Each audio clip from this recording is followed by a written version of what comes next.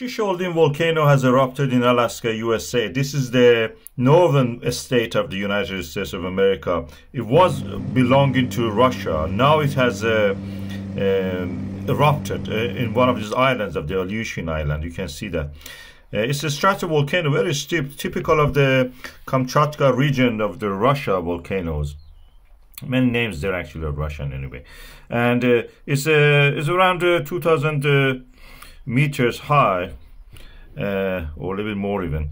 And the crater of it is beautiful. Look at that. That's a deep cone. You can see that it goes down really. Of course, that image was a little bit steep, probably a little bit shortened.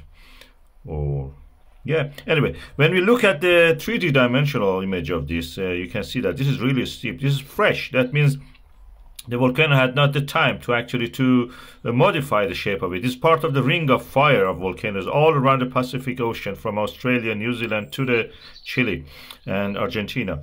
And this is the Shishaldin volcano. It's a Russian name. You can see it's a subduction of Pacific Pacific plate under the Aleutian Islands, Eurasian or Euro-American plate, or Asian plate. Yeah.